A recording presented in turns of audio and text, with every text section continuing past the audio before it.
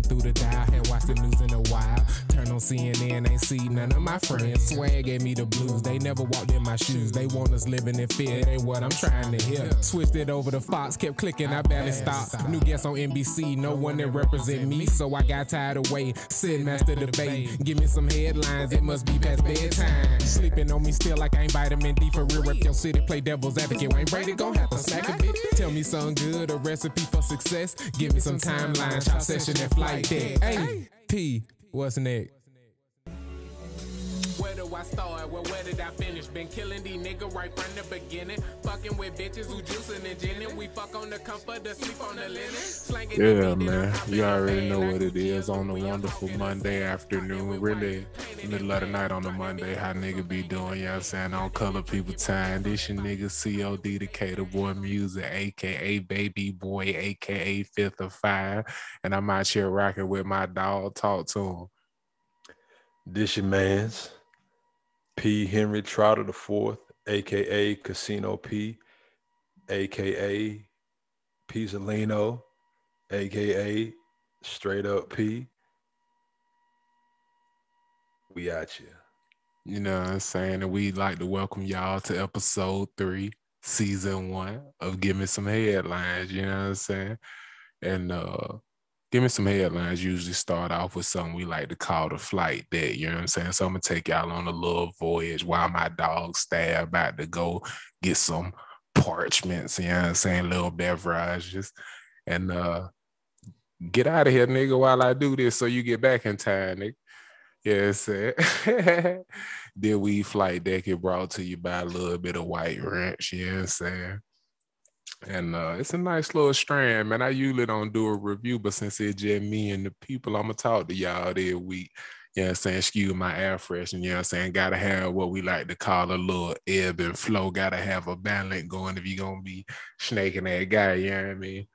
But anyway, though, yeah, man, I ain't even big on runts, you know what I'm saying? Everybody say, you know, I got that blue runts, I got that white runts, I got that pink runts, I got that Cadillac runts, I got that Pink Panther runts, I got that speaker box runts and make you wish you had the love below. Just ridiculous shit. And really, man, if you set it on fire, they get you high, man. That check. You feel what I'm saying? I don't be on all that extra shit, man. But I ain't even gonna count, though. This shit right here, though. Like, I dead ass forgot I had me one more of this shit and found it under my pillow. You know how sometimes your high self leave you little presents. Sometimes your high self fuck you over, you know what I'm saying? I think the old boy Ashton Kutcher, his star turn was a movie with Sean Astin. I don't know that nigga name. But his star turn was a movie called Dude, Where's My Car about just losing your whole shit when you get fucked up, you know what I mean?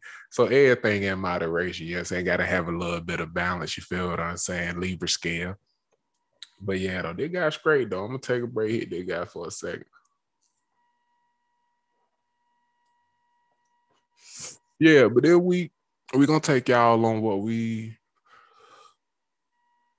like to call just a genuine, purely strict by the definition conversation on wax. That's what GSH is all about, as you can tell from the logo, you know what I'm saying? Me and my dog P shot the first 2 episodes of Give Me Some Headlines, and then life started happening, and we saw just how difficult it is to do something like this, even at this magnitude and at this level, because we're approaching it with the same seriousness that anybody else would with something that they plan on putting their name behind. And we just going to be transparent about what these past couple of weeks have been like, what the process back to here has been like, and just how cathartic it is to do things you think take so much work. It's going to take so much of your time. It's going to be so much of this burden. But like, if they're the things you're passionate about, you're going to find peace in that work. You're going to find peace in that time invested, because people only sometimes look at money as a resource as opposed to time, your emotion, all these different things that we spend and exhaust on a constant basis. And so this week's episode, the headline is going to be "We're Back," before y'all ever even seen us, you know what I'm saying? And that's a funny thing to have to approach in the inception of something. But I think this transparency will be ever present throughout. Give me some headlines, and whether it's appreciated or not. And just to catch my dog back up, he got back with some H2O, and I'm filling up on some GAS, some petrol, man. I'm on that white run still week. I just had a little, you know what I'm saying, flight deck with the people, talk to them about that white runs a little bit and about what we're going to be talking to the people about this week, man. You got any thoughts kind of to tell the people what we're going to tell them before we tell them? Yeah, I'll just probably end up camelbacking off something that you said, but yeah, you realize that life be life, and when you're doing it, if you're doing it correctly, it's gonna life back at you. And so this is a catching people up to speed. We told people in the first episode that what they would get out of this show is transparency, and just honest conversations between two friends, two brothers, two business partners, two men who are journeying individually and simultaneously. And what we hope to provide them is, yeah, just the human experience in totality, from our perspective. And hopefully there's some overlap with something that you may be going through that may provide you with some insight or something to help you navigate the terrain. So, yeah. Word. That's a word, brother. Man, well, we gonna be hitting y'all with these first couple of episodes as far as how we release them in the barrage. And with, you know, binge culture, it's very possible you guys may find us and then see a lot of this stuff when you're kind of going back and doing your homework on the classics.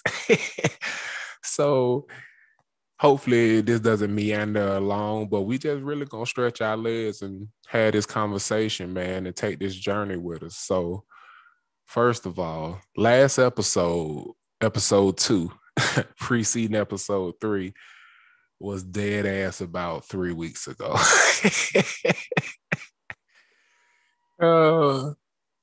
Let's start where it ended. Man, it feel good to be back, P. How fucking good do it feel to be back sitting in front of these microphones in the flight bulb office, man? How it feel, man?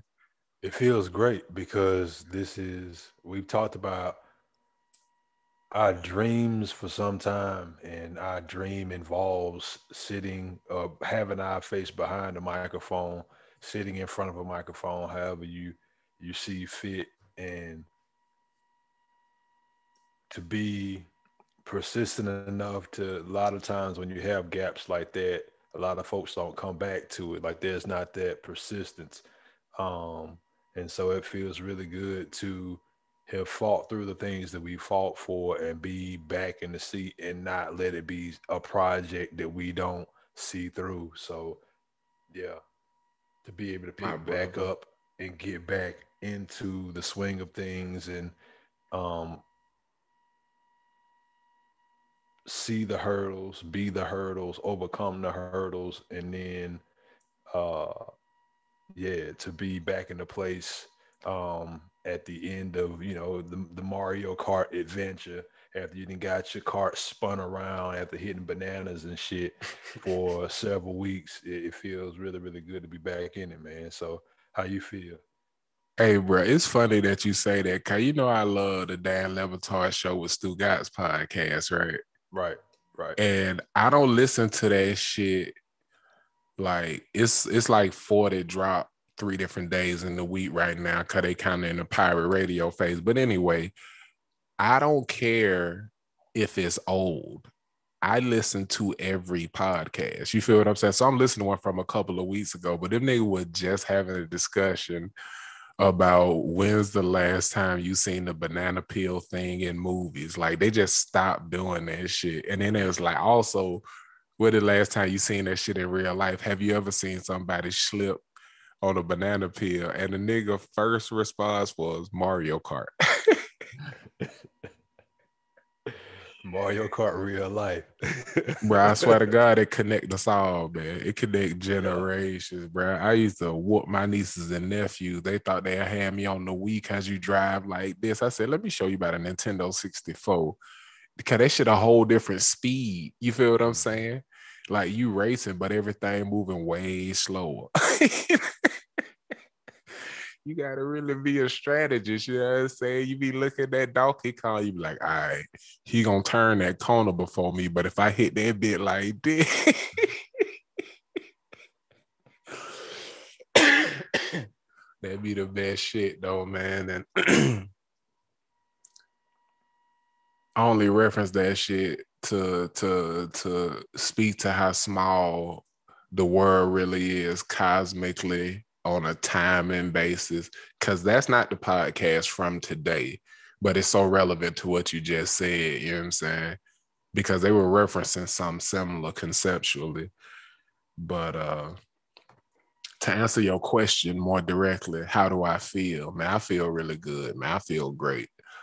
And that marker for me is, it goes hand in hand with a feeling of peace.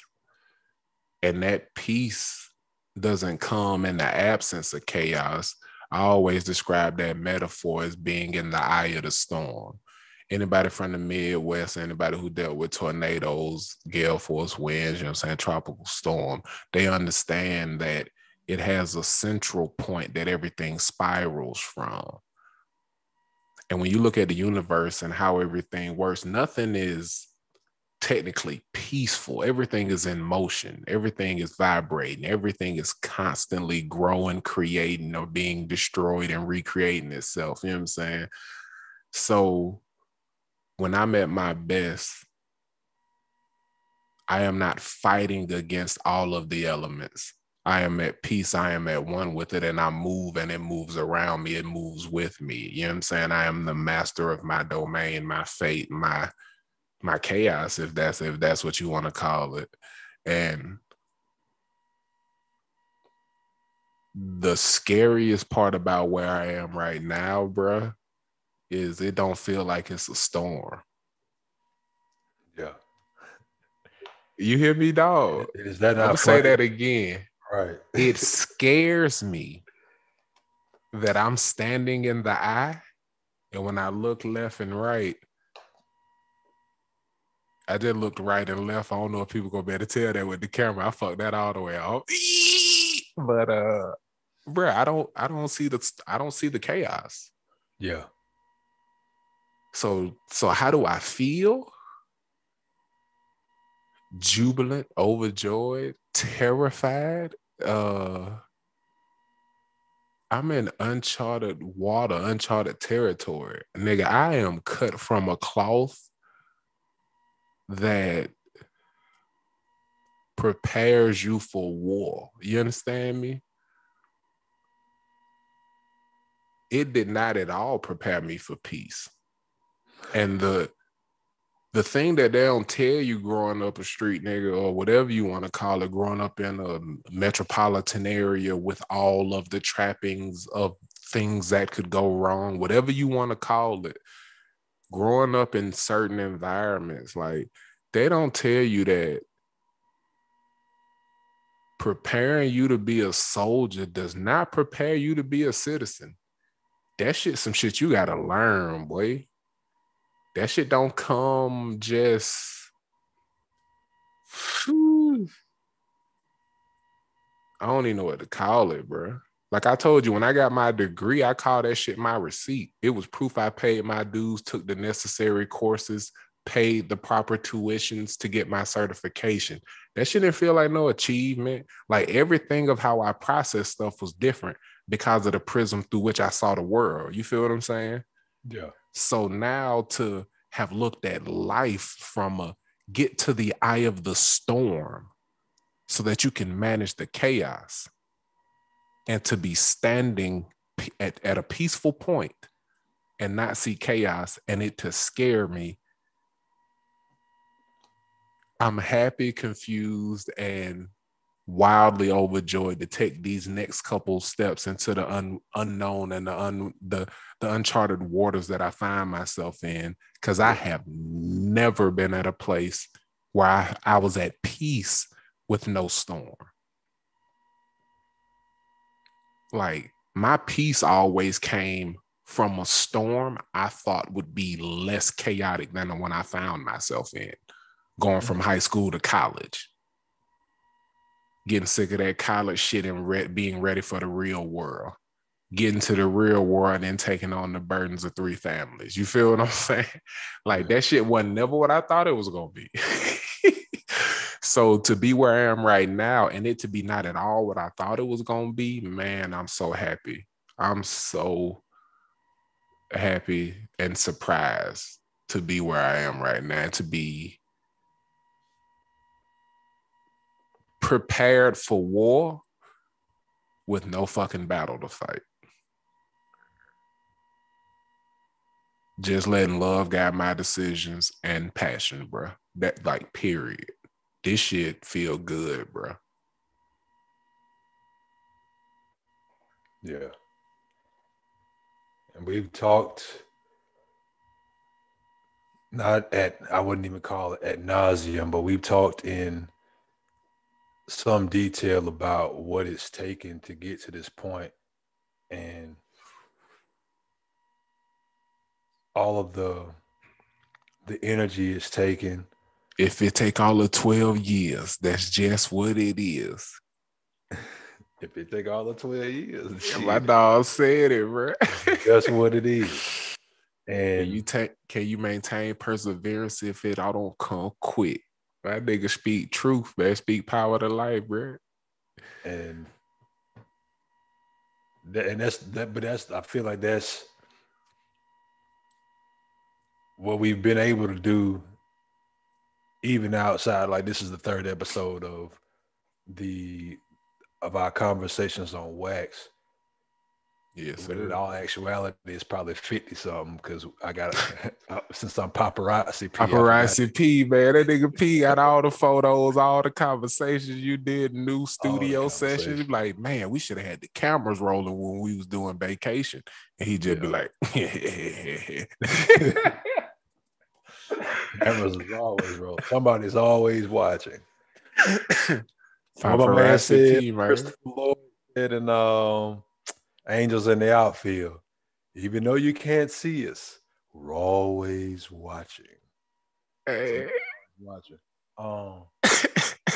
Yeah. But in the verses that we scribe, man, being able to talk about the things that we go through in the moment, and like I recently got to watching The Last Dance, and somebody was talking about like Michael Jordan's superpower. It wasn't shooting jump shots. It wasn't jumping high. It wasn't dunking. It wasn't any of the things any of the ballet that he was able to perform on the court. Like, his superpower was being able to be present. It's not thinking ahead. Like, he characterized it by, they were doing a shoot around before one of the finals games against Utah, and everybody was shooting like this half court shot to end practice, and they kept missing. And then it finally got around to Mike, he was the only person wearing a practice jersey that was the different color from everybody else. He was wearing a black practice jersey. Everybody else was wearing red. Yeah. And they were talking about, like, preceding his shot, they were talking about his ability to be present and how he never worried about whether he was going to turn the ball over in a big moment, whether he was going to miss a shot. He's like, why would I worry about a shot I haven't? Why would I worry about missing a shot I haven't even taken yet? What's the point of me worrying about that? And right as the narrator said that, he knocked down his shot and he ended practice. And it was just like that mentality of always, like, I'm not thinking ahead. I'm not thinking of what has already happened. I use the past as all it does is it adds a bigger sample size for something. Like he knew that Byron Russell, when he took that shot in Game 6 in that '98 finals, and he crossed over when he pushed him hard right, and he crossed back over left. He knew Brian Russell. He said he played on his toes. If I get him hard one way, that's the way he's going to go. And he said all that, and the narrator, one of the narrators said, he said that hand that everybody talk about, he pushed off. He said that was just the maitre d' showing you to your table. He said that's how much effort. He was like, all that was Michael's guiding hand and getting him back into squaring up his body. And so all of those things are things that you realize, like those things that seem like minute details, how important those details are, like us getting to that point where we go in this one direction, and how we can put life, we can design life to where we can stop, show life to its table and say, no, we stand here, come back to balance, shoot the shot, and end the game. And so getting to that place of balance and understanding when you are imbalanced and being able to describe those feelings. Not only did Byron Russell get served in the finals, now he the ultimate op. That nigga life. He just can't get a W, bro. The ultimate op. Life is the ultimate op. Trying to kill us all, boy, I swear. That's what it's out to do, man. And the You ain't seen that movie with Op the villain, because that motherfucker win every time, bro. I said, well, Op the villain, well, Life the villain. You ain't seen Op versus Godzilla. That shit dropping 2022. Life and the internet, who got more wins? Boy. They both undefeated. That's interesting. Right. I guess Life got more wins because it's been around longer. Or so we think. Or so we think. But like, we dead air got that little laboratory over there in the mountains with all them seeds buried. Who knows if we dig down deep enough if we won't find a different millennia's fucking Dell warehouse with their internet stored in it. You know what I'm saying? Yeah. It may be made out of a different material, different semi-precious metal, but that shit out there somewhere, cuz. Did I send you that shit that was looking at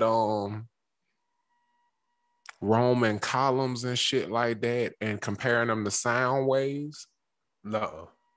Bro, I was reading this shit for like 2.5 hours one day and I couldn't find no books on it, so I moved on. But I gotta look into this shit. Like, you know, with masonry and different things like that, like everything's built off of mathematics, but so is music, so are sounds, so are notes and things like that. So the theory was basically working off taking different vertical structures and showing you what those columns, pillars, and different architectural buildings and shit look like as waveforms. Because if we had the proper translation for these mathematical equations, we could really build true to life waveforms and play back the message that they're trying to communicate to us. You see what I'm saying? Yeah. The theory is that there are messages hidden in architecture around the world that we don't understand how to communicate. And if you think about all of the different ways they have created the ability to reproduce music, without a record player, a vinyl is useless. You see what I'm saying? Yeah. We don't have a record player for the architecture. We don't have the cassette deck for the 8-track. We don't have a USB port for the fucking... You see what I'm saying? Yeah. I stopped there with the metaphors on it, but like, that shit had me, bro. I was there looking through the Coliseum. I was looking at all kind of shit. Because if you look at the amphitheater, it makes sense. Bruh. Because these things are built so that sound travels well through them. Exactly. The acoustics and everything is built off of it, down to the focal point of how the seats are they make an equilateral triangle with the middle of the stage because, like, I ain't gonna go into all that, but like that shit was interesting to me. I just leave it at that. And the more I learn about it, the more y'all will hear about it, whether y'all want to or not.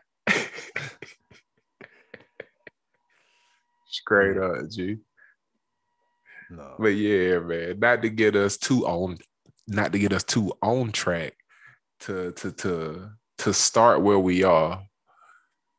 Right here, smack dab in the middle, man. Let's go to where we were, man. 3 weeks ago. Right after episode 2, man. We just gon' put it like this.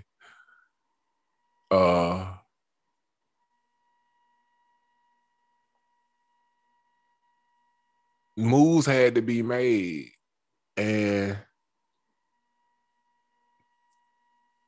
for the longest time, man, when things get to where shit get real sticky, I retreat from everybody, and then I make my moves, I make my plays. Cause at a young age, the shit I was doing, it was better for no one to be able, no cap, to be able to testify to what happened.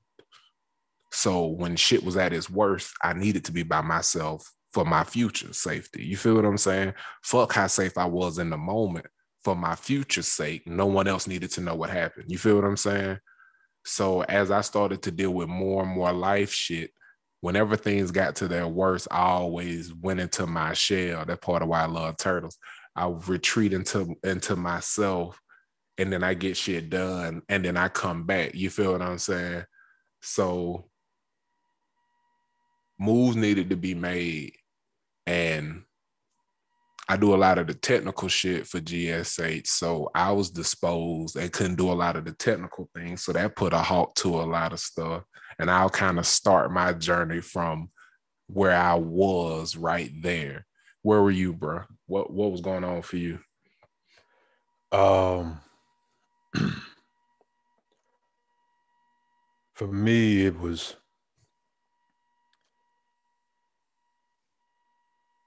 at a place where most people find their problems, and that's financial. And then you just realize that is symptomatic to the problems that we create in our mind and the things that I was creating in my mind. I was creating a lot of scenarios where I failed, or I believing I had failed, and it was creating a nice mixture of depression and anxiety. And so with that, feeling like I was overextending myself to things that weren't giving me back what I needed to keep life moving at a pace where I was, and this is a word that I don't like to use, but I didn't have a level of comfortability. And so that uncertainty from the financial standpoint created mental blockades and barriers, which we have the similarity between the both of us, that when those things happen, when we feel like we can't count on either ourselves or others, or there's uncertainty in situations, we retreat. And what we retreat into is we really rely on self. And that's what I did, is I really found, I think I found my hell. And I've always known where hell was. Like, hell is not some scary place, it's some lake fire with the dude with horns and all that shit. Hell is the 6 inches between your ears. Like, it is the 6 inches between your ears. The hell that your mind can create is much worse than any fucking hell Like that's somebody's hell is that big old lake of fire, and that's the worst place that they can think of. So And that's the one that was sold. That's the Disney World of Hell. and that's the one that that's the one that was sold. The unhappiest place in the universe, as Yeah. opposed to the happiest place on earth. Right. And heaven is also the 6 inches between your ears. Like you can create wonderful fucking worlds. We've seen people do it, and we get to experience it all the time. And so I allowed the 6 inches between my ears to be my hell for a long time, but a big percentage of the past 3 weeks, that's where I was. I retreated to the thoughts that didn't feed to a positive lifestyle, and it led to a lot of depression and anxiety for me. So yeah, that's why I've been for the past 3 weeks, and just working to get myself to a place of equilibrium and balance, um, and to a place where I could open myself back up and be in my heaven, which is with other people. I find a whole lot of joy and camaraderie with my fellow people, my lady, my dogs, my family, and I have not been in a place where I felt like I was even worthy of enjoying those things.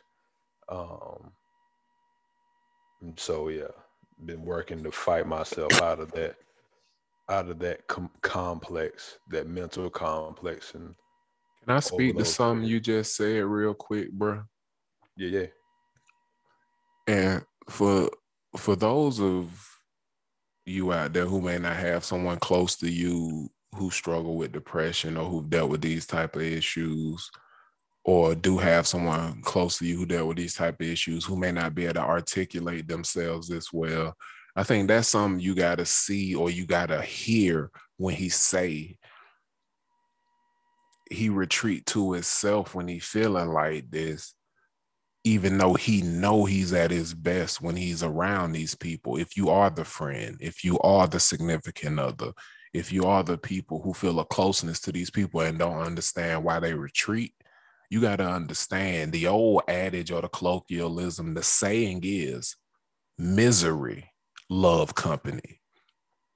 Depression is not misery. That shit is this numbness, this fucking sinking. I'm not going to go too deep into trying to articulate it because I don't want to bring myself into, I don't want to be as close to, I don't want to passionately, and I don't want to do a great job of describing the emotion because I don't want to bring myself into it. But you got to understand there's a huge difference between misery, obstacle, frustration, and depression. Misery love company. Depression is a whole different fucking beast. So in loving someone who struggle with it, understanding has to be your strongest tool, has to be your first, last, second, third, fourth, fifth option, because as they struggle to understand it, you have to be understanding and grow with them as they figure out a way to grow out of this thing, because that shit ain't easy. And it ain't a yellow brick road that you just see the fucking markers to pass through it. And okay, you got some flying monkeys, you got a little bit of this. It ain't that easy. It ain't that simple. It ain't some fun shit where it end and you never deal with it again either. That yellow brick road keep on fucking going if we do want to play with that metaphor. You feel what I'm saying? So I just wanted to speak to that, man, because I feel like a lot of people don't understand that retreat to self if you do not have a presence of health. You feel what I'm saying? You're supposed to be up on niggas when you give them the cold shoulder. You're supposed to be shitting on niggas when you tell them fuck off. You feel what I'm saying? When you dealing with shit, when you struggling or you dealing with depression and you retreat to self And the next time motherfuckers see you doing well, they really don't know what to do with that shit. You feel what I'm saying? I feel like people want to have a hand in the process to health. So it's not a negative motivation necessarily, but putting up a barrier to you creating your own path to health and them creating conflict in their way not being your chosen path. That it only create more conflict that you in the current state that you're in don't know how to motherfucking address. You feel what I'm saying? Yeah. Yeah. But yeah, not to And it's hijack like, the moment. I just wanted to speak to that thing because I've dealt with what you're speaking about. So I just want to let you know you're not alone in what you're saying and kind of speak to my truth in that regard as well. Not to put words in your mouth, speak to my truth with what you're talking about. no. And this, you you made an interesting point. It's like I had a good homie. Um, he gave me a call when I was out having lunch with the lady one day and her friends at a restaurant, and I'm I sure it mentioned, was New Orleans inspired. it's like, yeah. I mean, they got some dishes that are, it's more home style black food, uh, but he was like, he's like, man, I haven't heard from you in a while. You know, you haven't been a part of the like the little group of entrepreneurs. You haven't been a part of the call. To me, Just calling to check in on you. It's like, yeah, man, you know, it's honestly just dealing with this depression, man, and like finally getting out the house. Like I'm at a meal right now with the lady and her friends. She's like, man, you gotta shake that shit up off for you. And my reaction to that shit was, you know, depression, cuz like, you know, this ain't something you can just, oh man, I recognize this is going on with me. Let me wobble this bitch up off my back right quick. Uh, and it don't work like that, man. I had a friend visit the house today, and she's an older woman in her early 60s, I think. And she was telling me about how the past few days, she's like, I just didn't even want to get out of bed. Like I sat in the bed, like I had client meetings and stuff that I just had to reschedule. And I just curled up in my bed. And it's just where I needed to be because I couldn't. And she's like, I just couldn't deal with the rest of the world at the time. And you gave me some shit today, told me about whatever your body tell you to do that shit because that's what you need. You forcing yourself to do things that go against what you feel like is naturally necessary. Like we are biomechanical machines. Like period. our body tells us so many things, and like the human, our makeup is very spectacular, and we kind of overlook like how spectacular it is and how much of a like a wondrous creation that it actually is versus like what everything else is in the world. Like everything is amazing in its own right, but the human makeup, the brain, the organs, uh, all the things that we are capable of, like the skeletal system, is pretty spectacular. And a lot of times we're so We out are of the we are the most special built machine on the planet. Show me another vehicle whose energy source grows because the vehicle tells it needs a bigger energy source. If you overeat and overeat and overeat, your stomach gets bigger. If you overfill your gas tank on your car, that shit spill out onto the floor. You feel what I'm saying? yeah, Like fat is energy stored on the body. There isn't a machine on the planet that will store energy on it if you just overfill it with energy. And I told you, I approach the spiritual from a very basic standpoint and take it from the practical into the existential. You need to respect your emotional instincts the same way you do your physical ones. When your body tell you have to urinate, you have to go number 2. If you resist it and resist it and resist it and resist it, there's a visceral response. And then there is a physical switch that will flip, and your body will force you to respect the instincts that it has been sending you. The same thing happened emotionally, bro. But we don't see the signs and the markers. We just feel worse and worse and worse until our body force us to experience and feel and change something that we ain't addressed. So we got to learn to communicate with ourselves. Absolutely. And I think, I think about it from these terms is we have all these doctors. We have a doctor for our body, medical doctors. We have doctors.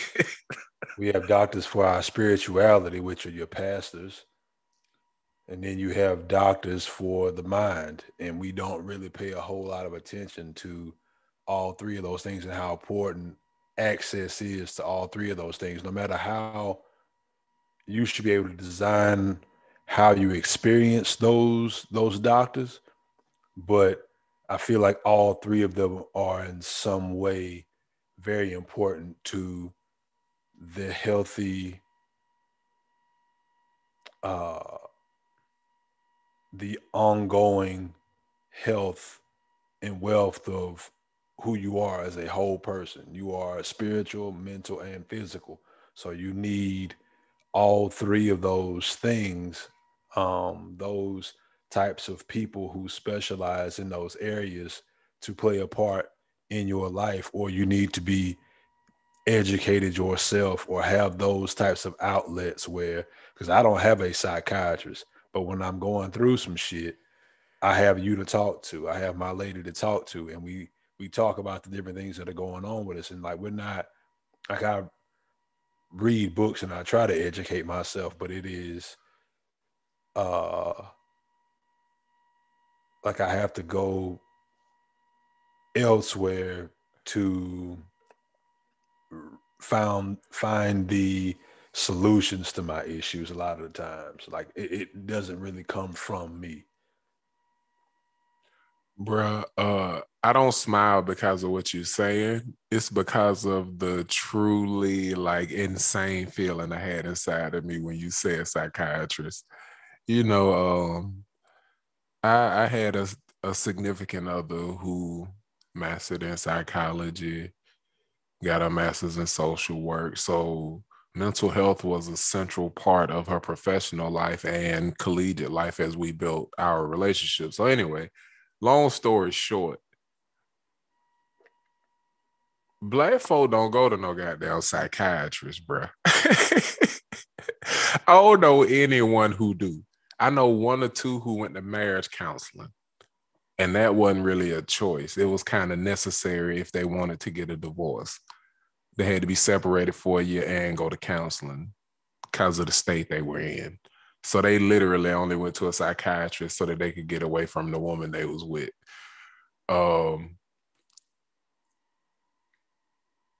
It was such a struggle to deal with somebody who added value to people's life in this way on a daily basis, then came home and had a person who treated them like they were a witch doctor, like throwing holy water on them, like, yeah, get that mental health shit out of here. I'm talking for a decade. I was like, get that shit out of here. Bro, when I say, I swear to God, I wish I'd have treated that well like it had sustenance and water in it. You feel what I'm saying, bro? Like, nigga, like, just pick up some of the books that was laying around the house and read them shits. Like, Right. I'm so fucking mad at myself that I wasted that element of that resource, because I ain't gonna sit here and cap. Like, there's endless value that was added to my life, but we're gonna keep moving forward. We're gonna keep moving forward. It was endless value that was added to my life. That's worth saying twice, because I ain't even gonna flex on that tip. But in that element of that blessing and that human resource, shouts out to my nigga P. Man, I treated Shawty like a motherfucking witch doctor. Like, dead ass, like, hey, don't bring that shit. Like, hey, after 8 o'clock, I don't even want to hear that psychologist shit. You don't even bring it to the dinner table. Don't be diagnosing me at the dinner table. I remember I'm talking about before I had even graduated. Like, we had a long conversation that ended in me hearing a long ass word had at least 6 syllables. And I was like, yeah, let it be the first and last time we have a conversation where I get diagnosed at the end. I don't care if you feel it, just don't say it. Like, that ain't like, there are no consequences on the other end of this other than me not having a conversation with you moving forward. Like, that's the end result. Like, it was that serious. I felt so crazy because I Googled that shit. I was reading on that shit for 3 weeks. I was like, damn, maybe I got that. It felt like one of them infomercials middle of the night. Like, do you go to sleep in the morning? I mean, go to sleep at night and wake up in the morning? That Chris Rock shit. I was like, anybody you said this to could have convinced themselves they had this shit. Yes, and I won't say what it was, because the thing I'll ping pong it back to you on, smack that ball back across the table. A big part of the reason I am terrified of going to one at this point in my life is conservatorship, being declared different things, different shit being on record. When you see them build a profile, how they smear niggas, I be like, yo, I can't have it legally on record that I'm crazy as fuck, G. They can't be able to prove it in court. You feel what I mean? just for my financial future, because I ain't even gonna go into deep detail about all that, but niggas can't be able to prove I'm crazy in court, bro. Like, whatever issues I have, nigga, we'll figure it out on the outside. That's how I see it, man. I can't go to a mental professional at this point because other professionals may have financial incentive to use what they have gained as far as knowledge. So I'd always have a guard up, and without transparency, like, it's hard to have growth in anything. Yeah. It's almost no point to it. Like, you can have some fruitful conversation, but yeah, without that transparency, do we really find any solution in this shit? So just to kind of give you your launch point, man, how do you feel about psychiatrists, and do you think that's something you'll incorporate into your life? Because I feel like I had the best opportunity to have a decade of growth and fucking positivity that I just fucking wasted. And now I'm at a point where I don't think it's something the juice wouldn't be worth the squeeze at this point. Yeah. To get to where I want to be health-wise, I have to go through other avenues to get there, because this, like, let's say it take 15 years. The next 15 years, what is communicated in this 15 years could fuck all that up. You know what I'm saying? Like, nigga, I dead ass was thinking about going to a psychiatrist and started researching state and federal laws to see what the statute of limitations on certain shit was. And I was like, nigga, I'm not going to this psychiatrist, because I can't talk to him about what I really want to talk to him about. Couldn't if I wanted to. Yeah. Started looking up what their Hippocratic oath is and what they do have to report if they hear. I'd be like, nah, fuck it. If I'm doing all of this, why go? And I don't think people think about that obstacle for certain people going to get help. Motherfuckers who really need help. And it ain't funny, bro, but it's real. It ain't funny, but it's real. But to ask you that direct question and shut up for a second, do you see yourself ever utilizing what I feel like could be an extremely helpful resource? Because I'm definitely not. Just don't see myself using it. I was always, because I'm pro psychiatrist for everybody else. One of my do as I say, not as I do. And it ain't even that, bro. Like I'm kind of the same way. It's like, man, I got some crazy shit in my head. Like I had to do it. I had to do it for 6 weeks. When I got in some trouble my sophomore year of college, I had to go see a therapist or a psychiatrist. I forgot what his actual title was. He was either a therapist or a psychiatrist, but his name was Dr. Spalding. And I had to go see him for 6 weeks for anger management. They told me I had issues and I had to go get it worked out. He really didn't help me, man, because I shook him in the first meeting.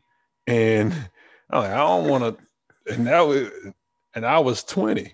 So I'm 34. It's 14 more years of living. I done a whole lot more wilder shit since then.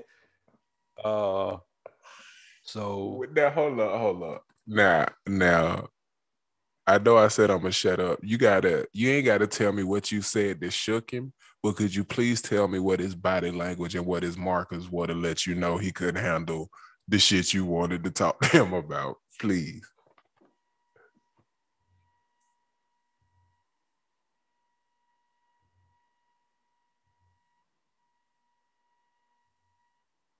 That was it.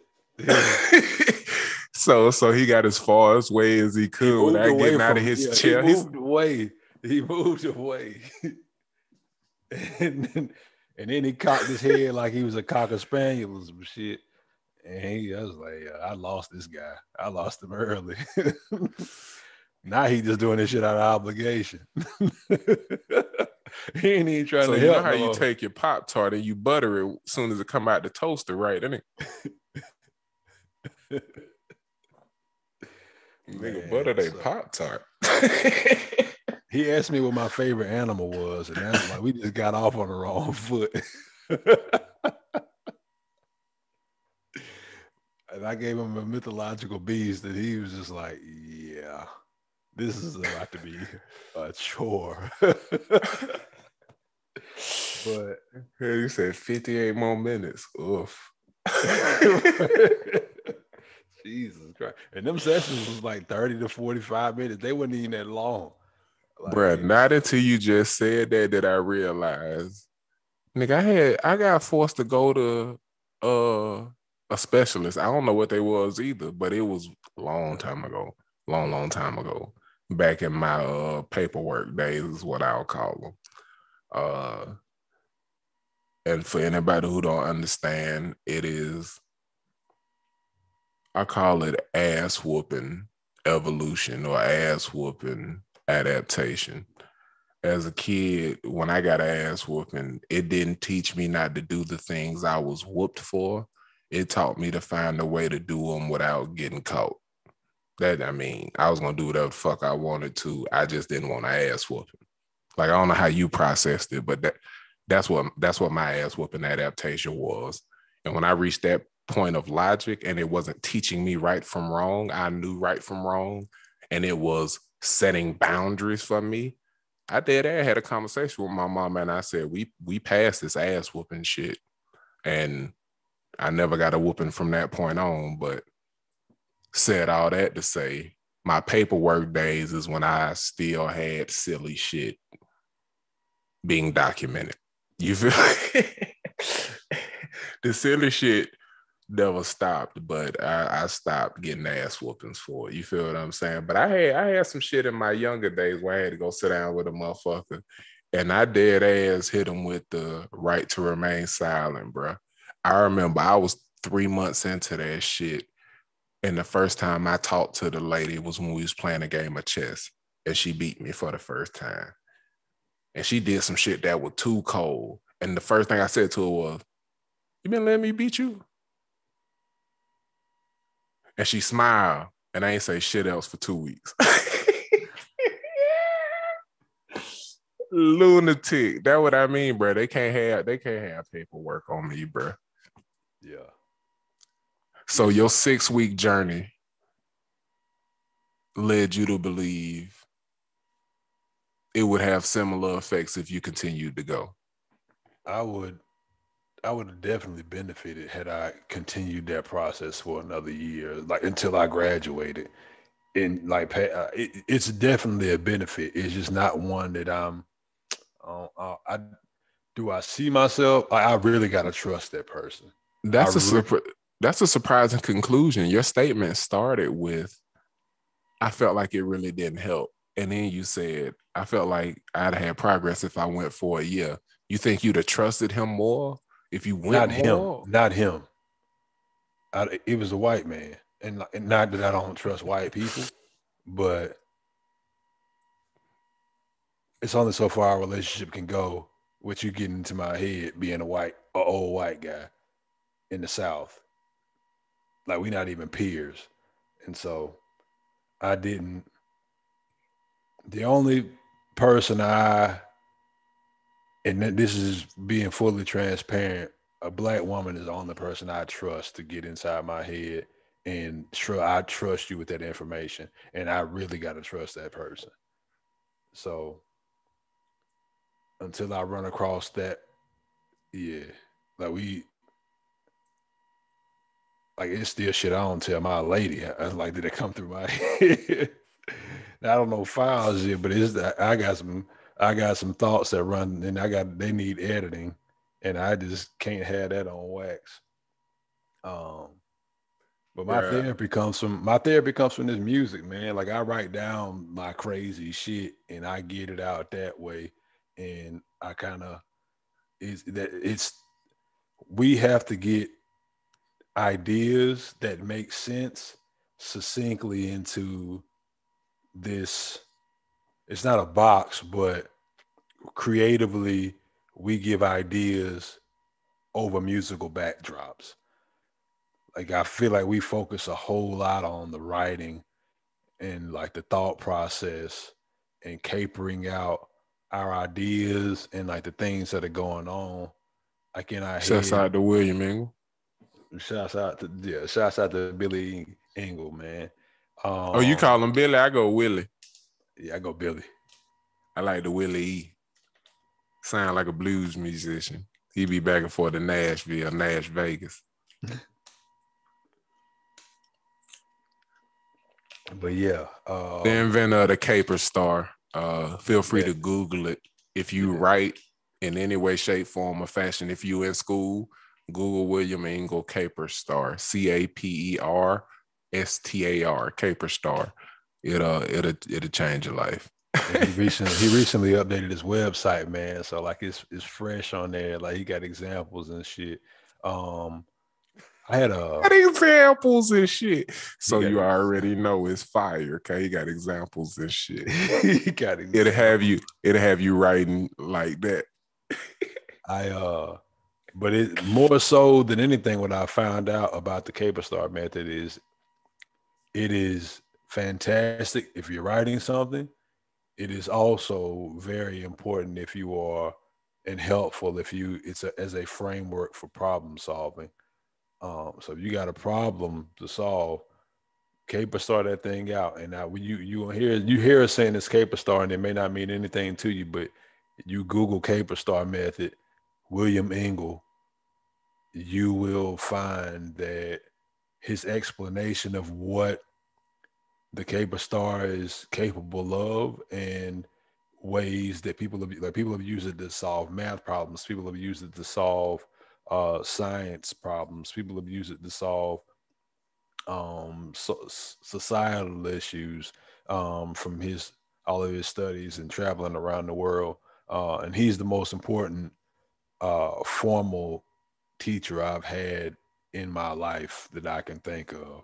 I don't think that anybody has or will supplant William Engle and what he gave to me as a teacher of anything. And I feel like I had him in the most important subject, which was essentially communication. And very few things that we have as human beings are as important as our ability to communicate with each other. And I'm better off as a communicator because I met him as an 18-year-old and continue our relationship today. But from a conceptual standpoint, the closest thing I can think of is perpetual motion as far as the utility of the caper star from a writing standpoint. From extrapolating an idea that may be infinitesimal and small and you want to grow it to something else, or trying to take something that may be massive and abstract, this is why it's valuable in problem solving, and bring it into something tangible. And from a writing standpoint, where that creates a great deal of value, like is in storytelling, in trying to express your point. Like you may only have 2 or 3 paragraphs to address something of great magnitude. So the caper star is endlessly valuable, and definitely we probably done said it 22 times by now, but Google it, man. Hopefully you Googled it the first time you heard it and you checking it out while you hear us talk about it. You're like, oh, okay. I see what they talking about with that guy right there. And then we got to mash it into your, because I definitely plan on, he wrote about it on his website in his explanation of it, but I definitely, from a pupil standpoint, want to be able to magnify it for him, because when somebody, like, if I tell you my book is good, the book that I wrote is good, you can be, of course you're gonna say your book is good, but to have other people to vouch for that book that who don't, like, we don't look anything like William Ingle. Like we look nothing like that man. And for 2 cats, from one from rural Alabama, one from metropolitan Decatur, Georgia, Atlanta, Georgia, to vouch. And Did you say Atlanta, Georgia? I said Decatur, Georgia, Atlanta. Okay. Okay, cool. My bad. I said Decatur first, and then I said bad. Atlanta. Don't nothing go in one ear and out the other. That shit hit one drum and bounced to the. I was like, what? My bad. Go ahead, G. Yeah, hold on. Let me move the mouse so you can see his name right there. But yeah, I already do it. It's been one of the more helpful tools for somebody who has issues with organizing and staying organized. It's a way to organize your thoughts and solving issues. Like, and I used it most recently to, well, I had an interview where I had to teach a 15-minute lesson, and I used the caper star method. Yeah. Prior to that, I used it to describe I caper diversity, equity, and inclusion. And did that for a cohort of women business owners and got a lot of really good feedback from it. And I didn't know how it would go because I've never used it for anything else outside of writing until that day. And that was October of last year. But yeah, you'll hear about it more often as we get more into our music. And to drive his point home, the caper star is you putting something in your tool belt, and you will have no idea how useful it is until you pull it out of there. Pew, pew, pew, pew. Equip yourself with that joint. That's all I can tell you. You will have no idea how useful it is until it is a tool you have equipped yourself with. Yeah. It's going to be crazy. Like when we create a book out of capers that we did, like just the capers. Like call that shit cat burglar. We running all with this one, Will. I feel like he'd be completely okay with that though. Man, we cut him a check. He gonna be more than okay. Yeah. Straight up, G. But hey, I'd be remiss if I let us go a whole show without giving you some headlines, man. So I bookmarked a few random joints, man. Can I hit you? I'm gonna hit you with a slew of them. Okay. And you tell me what tickle your fancy. New dinosaur discovered in Argentina named One Who Causes Fear. I read that terrible. New dinosaur discovered in Argentina named One Who Causes Fear. Kanye West, Derrick Rose, Yeezy Rose collaboration teased again. Watch the Space Jam, a new Legacy trailer starring LeBron James.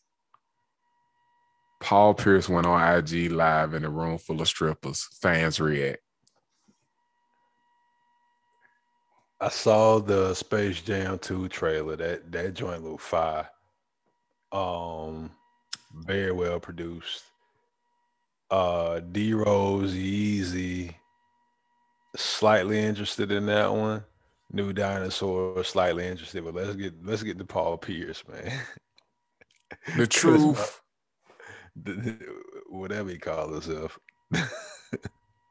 That's the funniest nickname, bro, because people clown every move bro make, and his nickname the truth. And all I can think is, are we gonna source check this nickname at any point? Probably not. Hopefully he just fade to black and we don't have to ever mention him again. I don't even hate him like that. I don't hate him at all. I just don't like him. Like, I don't want to hear anything from him. Like, everything, like nothing he says, I'm like, oh man, more Paul Pierce talking, please. Like, I never. And, but some people just play basketball. Like, shut up and dribble. That's my biggest thing, man. I don't think it's fair to require everybody who talented or skilled at something to be good at other stuff too. No. You went to school with niggas who played basketball. Every high school had a basketball team. All of them niggas wasn't cool. Just because they was good don't mean they was cool. You feel what I'm saying? It's a nigga on the end of the bench who was cooler than the nigga who scored all the points. 100%. most of the time he the post heat. And that's why we love a nigga like Matt Barnes stack 5, because them niggas was stupid 5 and they was that dude. You feel what I'm saying? Yeah. But they never was Kobe. Yeah. You remember when Kobe first came in the league, they said that nigga used to be in the room playing video games and watching film and shit. They used to try to get a nigga to come do stuff. He wouldn't do anything. Like, no, I ain't going out with y'all niggas. You feel what I'm saying? The best nigga ain't always the cool nigga. And that ain't the shot. That ain't to hate on Cole. Rest in peace to the guard. That's to point out that just because Paul Pierce one of the best Celtics since Larry Bird don't mean that nigga cool. Right. So if you accept that he lame as fuck, all the other stuff is just entertaining and funny. You feel what I'm saying? That's why I say I don't even hate that nigga. Like, a lot of people hate that nigga Paul Pierce, bro. Because like that clip of Michelle Beadle, Jalen Rose eating that nigga alive, bruh, that shit like poetry. But it's because they work with him every day and they feel like, man, I'm just sick of this nigga shit. If he say one more thing about, you know what, we're going to end this D-Wade slander once and for all. Once and for all, bro. And then, like, bro, I seen a clip the other day that broke my heart, bro. And it wasn't even the stripper clip. It was him in the Brooklyn jersey during the, you think you getting a farewell like Kobe? They don't love you like that. During that year, this nigga is walking out of Raptor Stadium and he throw his headband and wristband into the stadium and the nigga throw it back so fast that he catch it. Bro, that shit had me rolling. And but that's the thing I don't like about if Paul they dub Pierce. that Draymond Green, they don't love you like that. That's the thing I don't like about Cuz, man. He positioned himself as I'm that cool dude. And when you he position, thinks somebody want that headband. yeah, Nigga, don't nobody want that headband. And if he just knew he was lame, he'd be fine. right. He'd be fine, And that's bro. a lot of people. That's a lot of folks' problems is they position themselves as. I was about to say a name who this guy is a star right now and has been for some time, but I don't think he's that guy. I've never thought he was that guy. He's like the guy who you say he's not funny. He's just committed to comedy. He's not funny. Paul Pierce isn't cool. He just commits himself to this is who I'm gonna be. Like that's Like the why. nigga wore his headband like Slim from 112 off 1L. You ain't Slim, nigga. I don't think nobody peeped that. Like, nigga, you ain't Slim. Like that nigga wasn't never cool, bro. He wore the niggas gonna go back and look at it playing days, see that headband and hate that nigga even a little bit more. I do not hate this nigga. I just know he lame. Right. So I enjoyed rooting against that lame ass nigga who played for the and I don't have no issue with him, but I call him how I see him. You feel what I'm saying? We might beat that in the post. That nigga P made a stink face. They gonna be like, "What he say about the Celtics?" I just don't have that kind of love for him. Like he played with two guys, and like the more I learned about Kevin Garnett, I'm like, yeah, like he kind of positioned himself as a tough guy. He's not who he is. Yeah, but it just be yourself, and I can tell like people not stupid. Like I can tell when people not being themselves. And Paul Pierce bro, want to be them that. niggas formed the first super team of this era and still hold the record for the championship that took the most amount of games to win a championship. That was Doc Rivers. Them niggas had 2 series go 7, 2 more go 6. They had the first super team of this, the first big 3, and it took them the most games it took anybody to win a championship. And that's the one that validate them niggas' egos. Ray went and won on another team. And they say, you ain't a part of this Boston greatness. Nigga, what? The one that validates y'all bum ass niggas is the one that took more games than any champion in history? And y'all the first big 3 of this era? Fuck out of here. Boston could kiss my whole ass as a Laker fan, as a fan of NBA, as a fan of cities that's not racist. Put that in your tourism booklet. I don't care, cuz. I do want to go up there. I be up there, cuz. That's what I'm saying. I be up there. I be in New Haven, because I love New Haven. I don't be in Boston like that. Shouts out to New Haven, Connecticut. Oh man, the museums and stuff, man. I bet it's nuts up there. I'm a huge museum buff. Oh, I be in that guy, bro. I be in that guy. I went to New York and went to all the museums.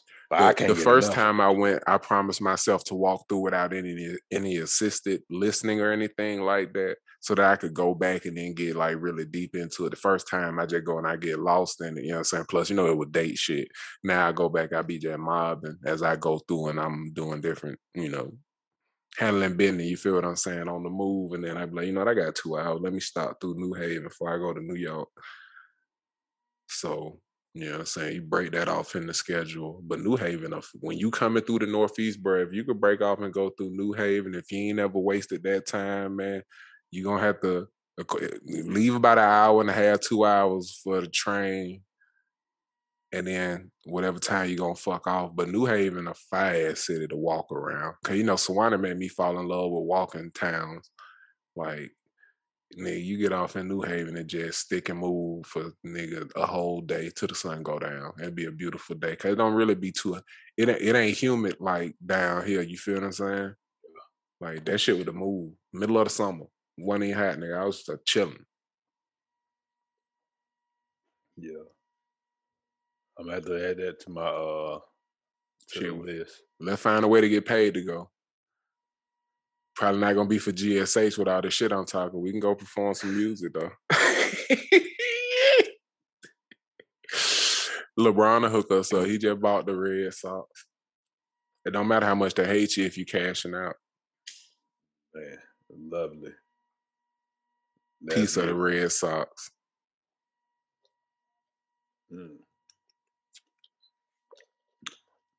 So pretty much the consensus on that headline is Paul Pierce a sucker. I ain't even got to read it because it's. I forgot how we went down. I was wondering. I was like, man, how did we get on this fucking subject? Why was we talking shit about Paul Pierce? I'm glad it wrapped back around to the show because I was like, how the fuck why did we do this to Paul Pierce? He didn't deserve it. Yes, he did deserve it. No, he did, because this is the most beautiful thing. Did the connection point. Man, did that look like a good mental health afternoon. If he had a stressful week, if he was like, man, I got to go blow some steam off, man, we ramping up toward the playoffs. They're going to be on my ass every other night. You feel what I'm saying? Man, and I think that's the biggest thing. Niggas is like, you know what? Gambling, strippers, Paul Pierce, he's all right. No, he not. Gambling and strippers are all right. Paul Pierce is just in the frame. Don't let him confuse you. You don't let him doing cool Pierce. Shit make you think he cool. Like that's be cool. Mad that you can't see the rest of the stripper kind of truth in the way. She just behind him. He gotta make shit, man. Yeah, that guy. He got that painted on hairline trying to get Jalen Rose tight love. They cut him loose? Yeah, they cut him loose today. That's petty. That what happened when you work for Mickey Mouse, though. Yeah. Mickey Mouse don't want nothing clapping. That nigga wear white gloves so you can see his hands when they in front of his body. That's just weirdo shit. That rat got black hands, that's what you telling me? That nigga ain't got... Like, why they got gloves on that motherfucking mouse, man? That's why, though. That's how the animators explain it, so you can see his hands when they in front of his body. Because they just be black circles or some shit. I guess. It's the 40s or whenever they was doing them shits. Because he always doing this. Like... Is that him who be doing the giggle? They put their hand on their mouth. Let me see him form a little bit, but I need to cut his eye up a little bit more.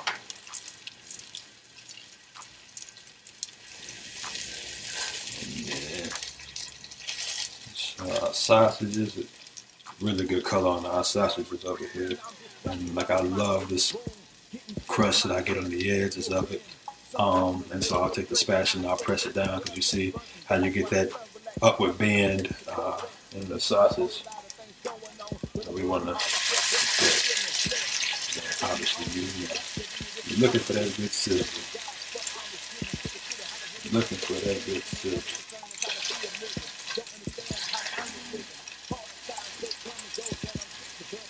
Sounds good. It don't just taste good, the sounds of cooking. You gotta sound good too. If it sounds good, the food gonna taste good. Yeah. So there we go. Oh yeah. So that's what we're looking for. So we see that it is a little bit less than 4, so a little bit, probably around medium is where it is right now. I'm hovering around that.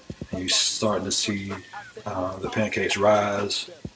And you see that butter and that canola oil mixing in there, and you get that bubbly look to it, and you can start to see these chocolate chips. These are a little bit bigger and what's the word I'm looking for? They're round and a little bit bigger. So the ones we used to use, they don't usually melt into the pan, but these do. But it is helpful when that chocolate gets into the butter, it gets into the oil, and so whenever you start to move the pancakes around, you'll get that. So you see that chocolate bubbling up there, it's gonna get into the pan. And so whenever I shift these around a little bit, that chocolate's gonna get onto like the entire pancake. And so yeah, that makes for a really, really good full taste of chocolate like throughout the entire pancake. So you don't just get bites of chocolate throughout, you get more intense bites of chocolate throughout, but the entire pancake has a little bit of chocolate taste to it. So check back in on our sausage. It looks like it's doing good over here. It might be ready to come off here in a second. Yeah, we're gonna put that over for probably another 30 seconds or so. And we're gonna pull that up off of there. You can see that's kind of, I mean, it depends on how you like your sausage. We like ours a little bit burnt, but it just depends on how you like yours. So I see these guys over here rising. And you're starting to see where it's about to bubble up. You're starting to see those little pockets. It's in there. You see those pockets of bubbles. And so it's going to be close to time to flip. I'm going to flip one of them a little, what I think is a little early. We're just going to see what we got on the other side. And I'll flip the other ones like on time. So, all right. I did flip too early. That's the color I want. It's like a little bit darker around the edges, and it's gonna be a little bit dark in the middle, and then in the I don't know what part of science this is, but like I guess you would call it a cell, like the cell brain on the outside, a little bit darker, and then the rest of it a little bit lighter, but a little darker coloration. Yeah, I like what I got out of those. I really like the way that color came out.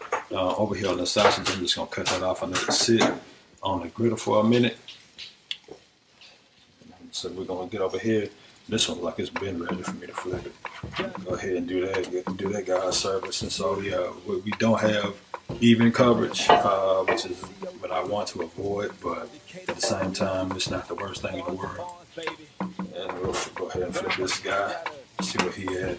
Yeah. And so you see how I'm moving it around, and the batter is in a good place when you can you can move around the entire pancake. You don't see batter on the other side from where the spot where you moved it from. And so if you can see that smoke that's coming from I'm gonna turn it down just a little bit because that's chocolate, and so I like to move that around and get that chocolate on the entire bottom of the pancake.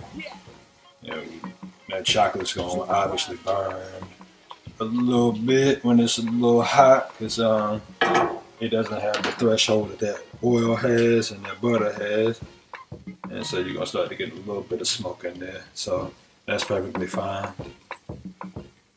But yeah, we're in a good spot with this guy right now. I'm liking what I'm seeing, liking what I'm getting. What I'm gonna do is put a little bit more oil in the pan so we can mitigate that chocolate burning.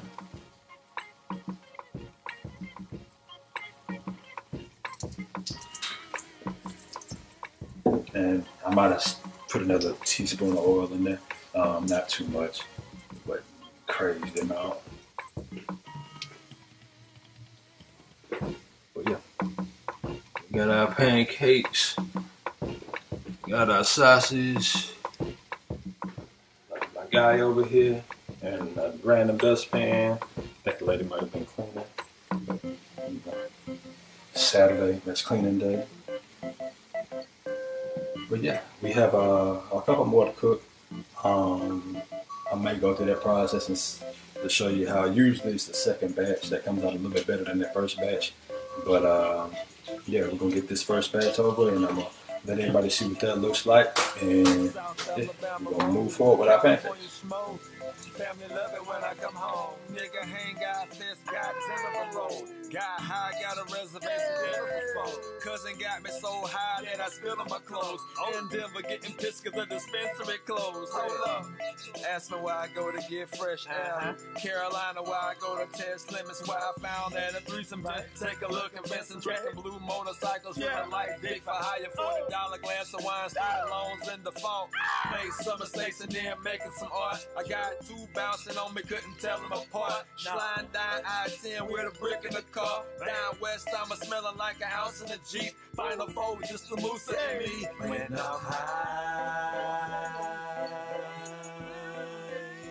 when I'm high, when I'm high,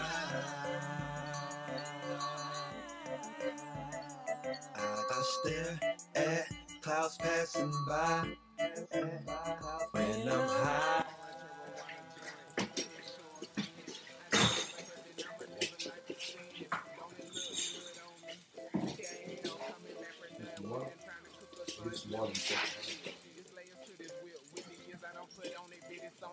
Put the eye down a little bit on the sausage, and I'll show you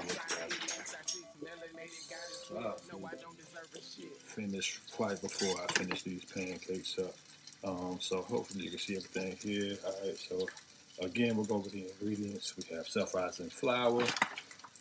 Self-rising flour is the one I use most. Well, most recently, we have an organic egg.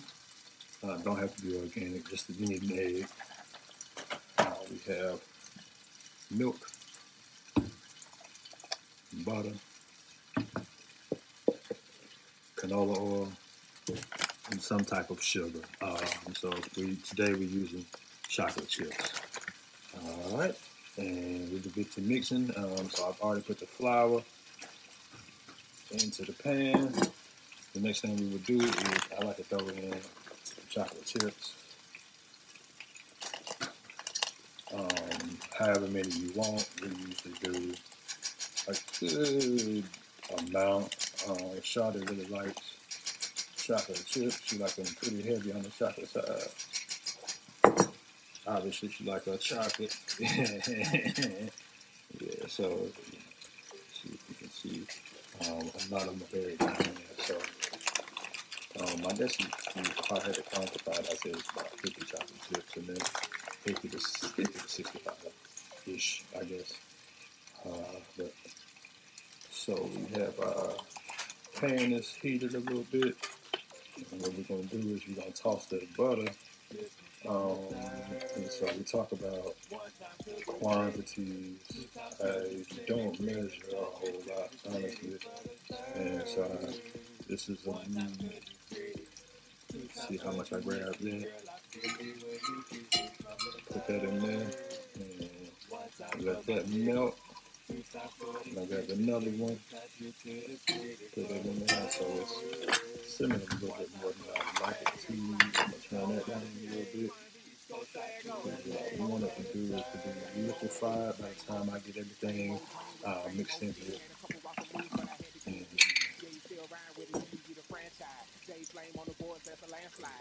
Add milk, and so you don't want it to be too runny. You don't want it to be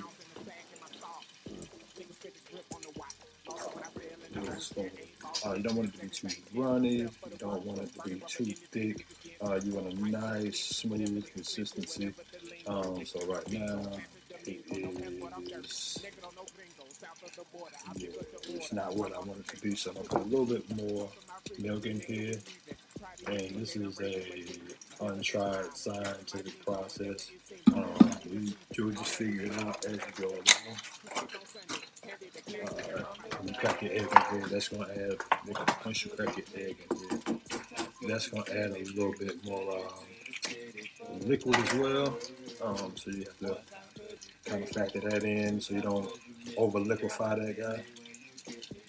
And once you get it kind of liquidy, you can go ahead and add in your butter.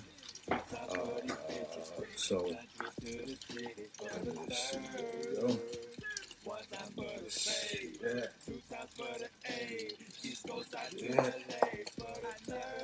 And once you get it to that point, you can kind of add your butter in here. Add that butter. And that's once you get it liquefied, that's when you want to add your butter so the butter can mix around in there. You don't want the butter that needs to be laying on top of your flour because it won't get spread around with everything. And so once you pour out that butter into your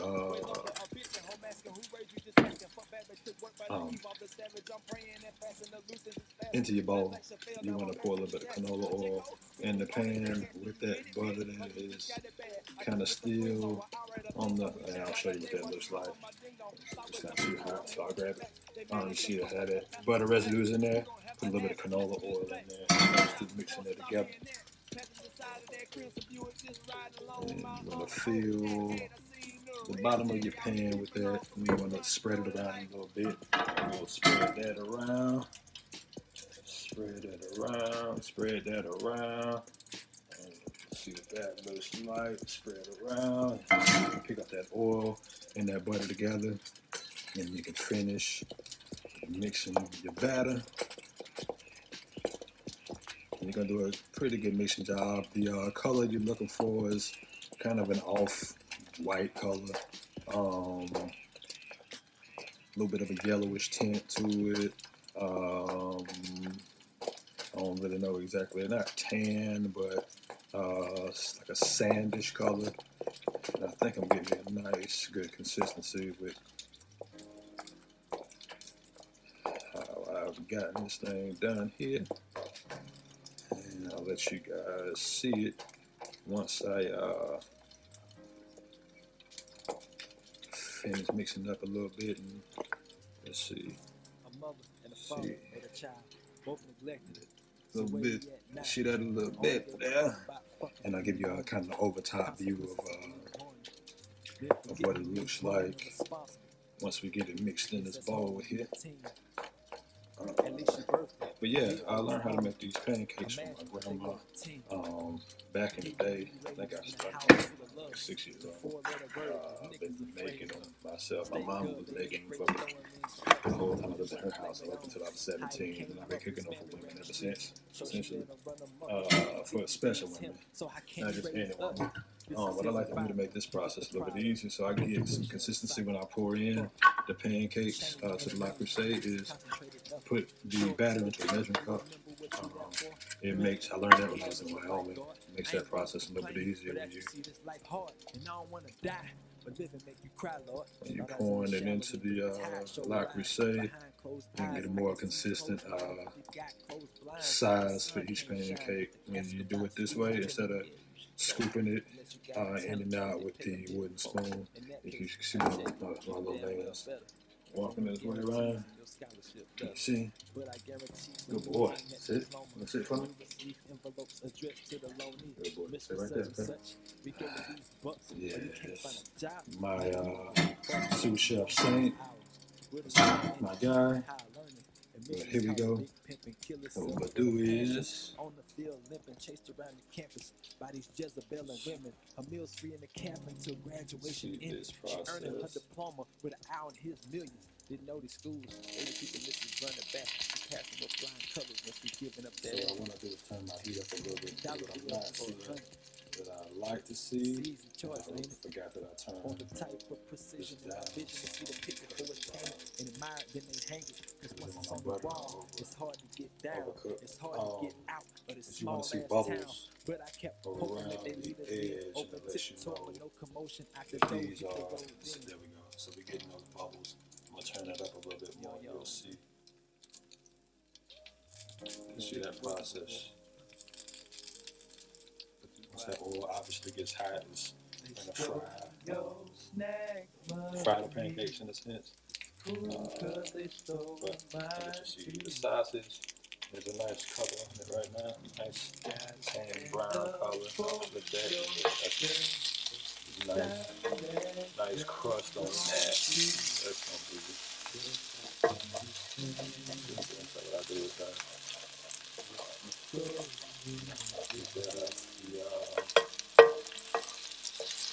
take that off the griddle. Alright, so you see that temperature increase. Yeah, get that little gumminess from this sausage. It's just like a little pseudo on the sugar. I think that comes from the sausage. This is a regular man. Come on, here. So these are cooked a little bit slower. lower. What you're looking for on the top of these when you're done is some bubbles that are gonna start rising up on the top once it starts to cook through, and that's how you know you need to flip them. But we haven't gotten to that spot yet, or you start to see them form a little bit. But I need to cut that cut this eye up a little bit more. Both my pawpaws dead and gone, but I take legacy. Sausage is a really good color on our sausages over here. And like I love this crust that I get on the edges of it. And so I'll take the spatula and I'll press it down. And you see how you get that upward bend in the sausage. We want to looking for that good soup. Looking for that good soup.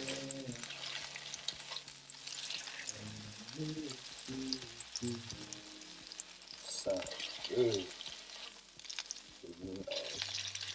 It don't just taste good, you know. The sounds of cooking, you gotta sound good too. If it sounds good, you know the food gonna taste good. Yeah. So there we go. Oh yeah. So that's what we're looking for. And so we see that it is a little bit less than 4, so a little bit, probably around medium is where it is right now. I'm hovering around that, and you're starting to see the pancakes rise, and you see that butter and that canola oil mixing in there, and you get that bubbly look to it. And you can start to see these chocolate chips. These are a little bit bigger and what is the word I'm looking for? They're round and a little bit bigger. So the ones we used to use, they don't usually melt into the pan, but these do. But it is helpful when that chocolate gets into the butter, it gets into the oil, and so whenever you start to move the pancakes around, you'll get that. So you see that chocolate bubbling up there, it's gonna get into the pan, and so whenever I shift these around a little bit, that chocolate's gonna get onto like the entire pancake. And so yeah, that makes for a really, really good full taste of chocolate like throughout the entire pancake. So you don't just get bites of chocolate throughout, you get more intense bites of chocolate throughout, but the entire pancake has a little bit of chocolate taste to it. So check back in on our sausage. It looks like it's doing good over here. It might be ready to come off here in a second. We're gonna put that over probably maybe 30 seconds or so. We're gonna pull that up off of there. You can see that's kind of, I mean, it depends on how you like your sausage. We like ours a little bit burnt, but it just depends on how you like yours. So I see these guys over here rising. And you start to see where it's about to bubble up. You're starting to see those little pockets on your chin there. You see those pockets of bubbles. So it's going to be close to time to flip. I'm going to flip one of them a little, what I think is a little early. We just going to see what we got on the other side. And I'll flip the other ones like on time. So, all right. I did flip too early. Because that's the color I want. It's like a little bit darker around the edges. And it's going to be a little bit dark in the middle. And then in the, I don't know what part of science this is, but like I guess you call it a cell, like the cell brain on the outside, a little bit darker. And then the rest of it a little bit lighter, but a little darker coloration. Yeah, I like what I got out of those. I really like the way that color came out. Over here on the sausage, I'm just going to cut that off and let it sit on the griddle for a minute.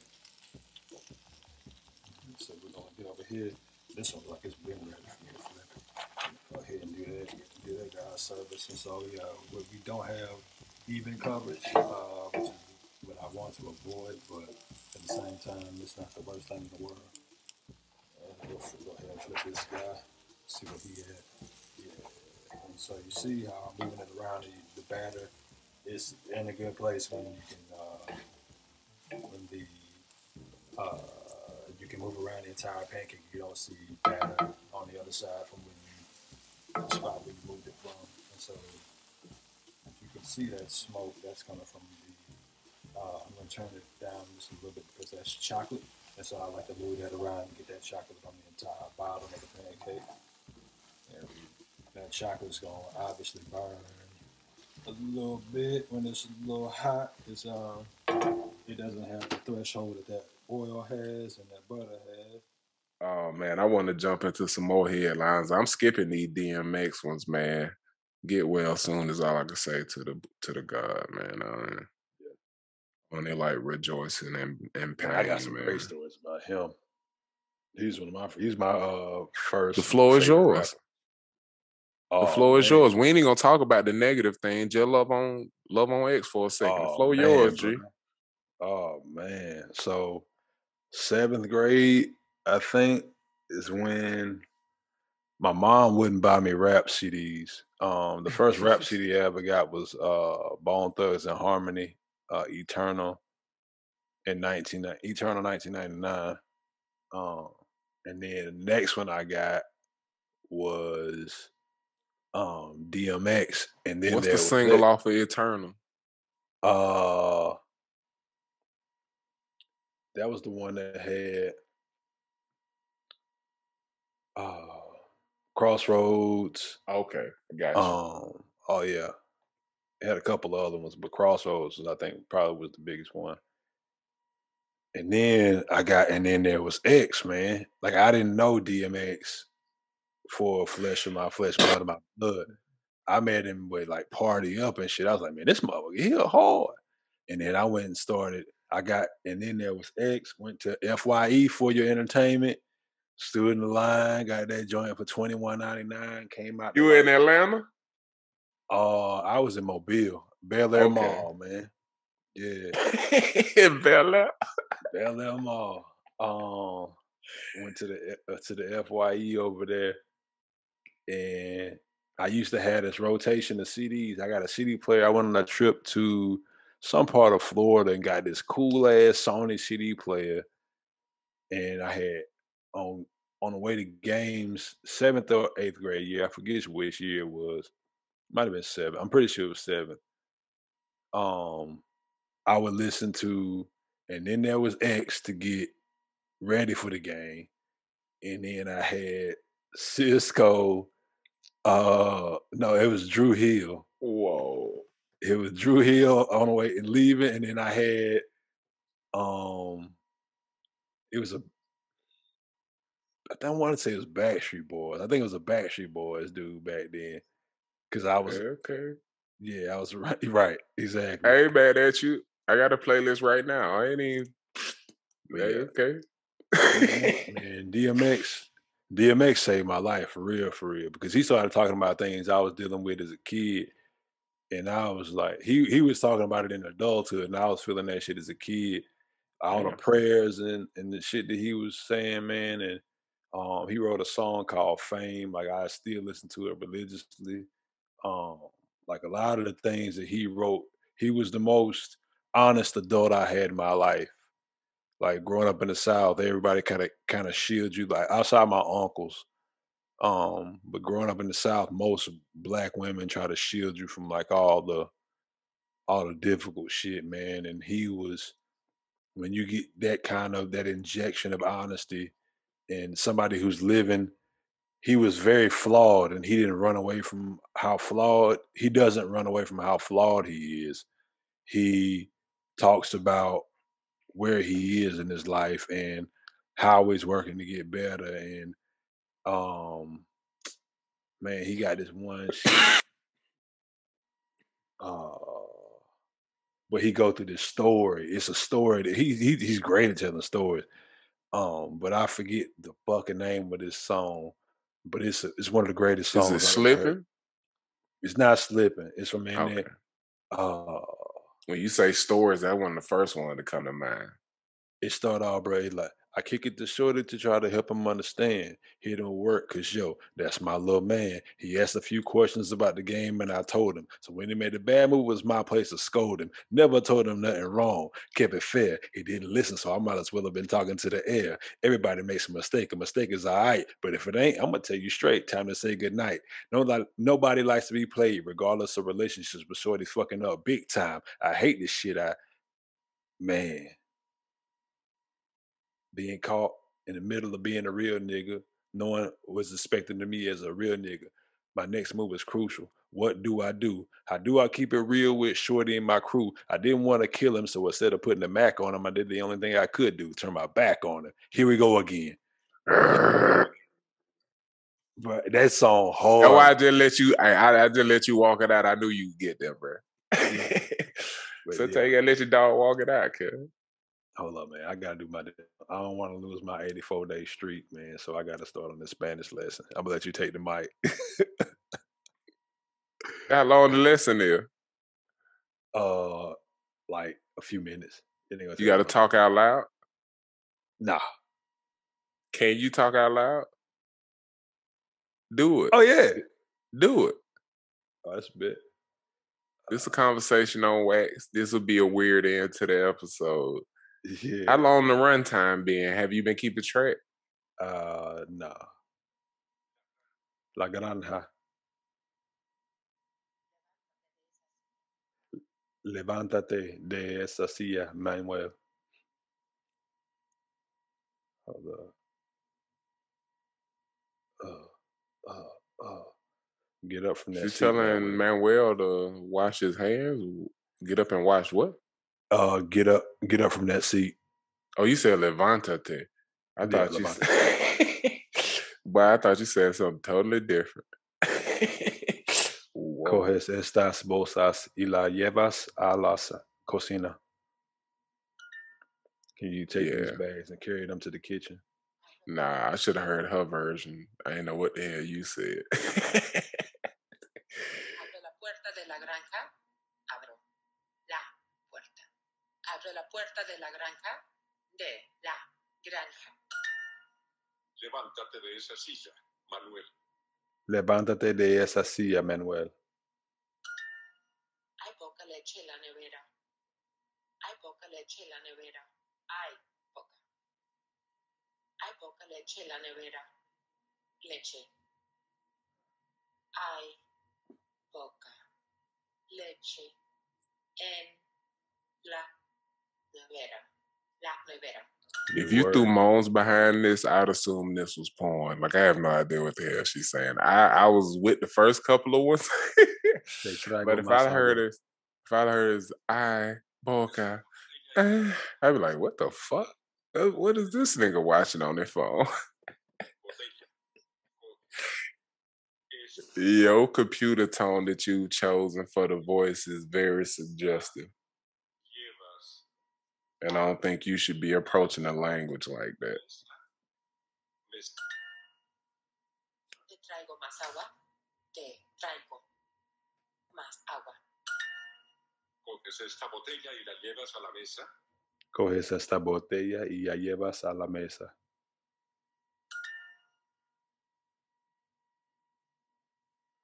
Game time. Just like that, dale. All right, so now you got to hit me with some Spanish now that we done put this in the show. I'm going to leave that whole chunk in. What up with the Spanish? They going to be like, these niggas wild. These boys, wow. Sometimes we be having conversations and a nigga just stop and do a Spanish lesson. These conversations on wax, bro. That's just how it go. Oh, man.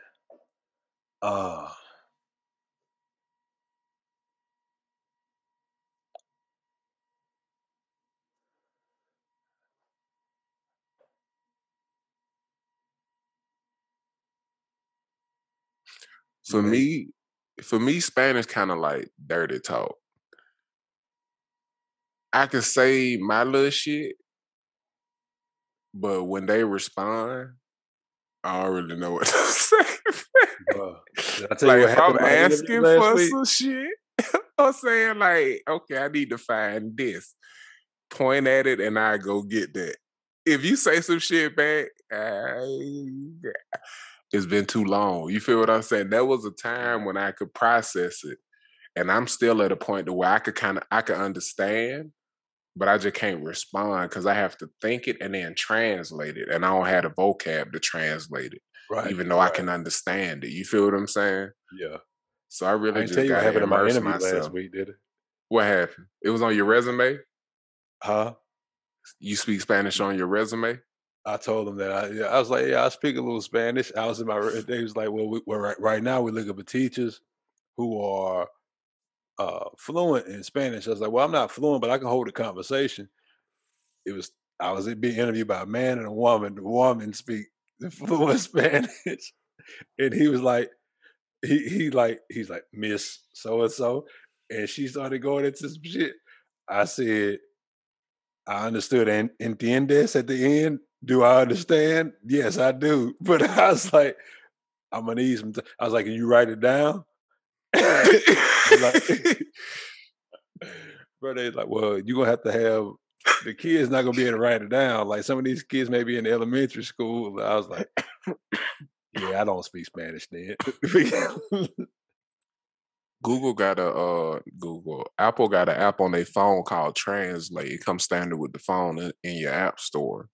You could download that shit. Brown said that same shit. He was like, bro, you could do, man, you good. You got that Google Translate shit, man. They got that app right now, bro. You can talk to that motherfucker. You can right there on the spot with that little kid, man. You can get what he need right then, bro. Yeah, bro. They talking to it, and then it say in English what it think they was trying to say, and even if it ain't perfect, you be like, okay, I get your mention. I hate see that, what you're aiming at. I'm taking all this. I'm taking all this effort to learn this goddamn language, man, and I could just nigga. From what I just heard, all it would be is the real life version of your Spanish lesson. Yeah. They say some shit in Spanish, you hear the English version. You can say it out loud if you feel like it. But if you just repeating what they say to you in Spanish, they probably gonna be like, what's wrong with this nigga? But the application of hearing it in Spanish, hearing the English translation, and then doing something with it, there gotta be some educational you could benefit from. I don't think the translation will hurt you. Yeah. But yeah, man. Now that we just dead and having a random ass conversation, I think this is a good place to wrap up season 1, episode 3 of Gimme Some Headlines. Shouts out to my dog P, man. Talk to the people. Man,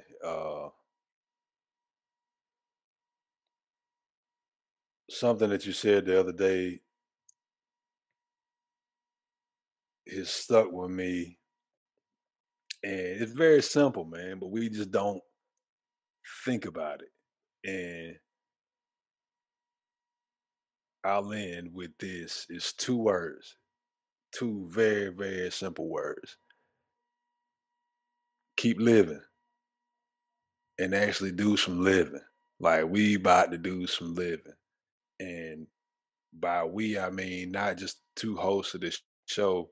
I also mean the people who consume this show. You are now a part of the community, and we love the people in our community. So thank you for rocking with us these first 3 episodes. We really appreciate you being here and supporting us.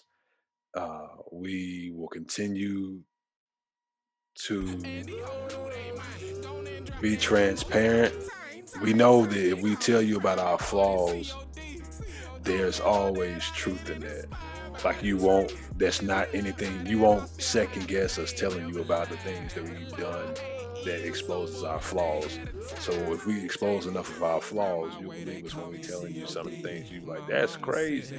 Like when we flexing, you'll believe out that when we give you a product, and we say this product is the best product on the market that you can buy. This music is the best music you could possibly consume. We will have exposed so many of our truths that we aren't lying about something like that and making those claims, man. So we appreciate y'all for rocking with us, and we will continue to bring you truly honest conversations, products, work, life, love. Keep living, man. I'm here to get it started. Fuck being broken heart.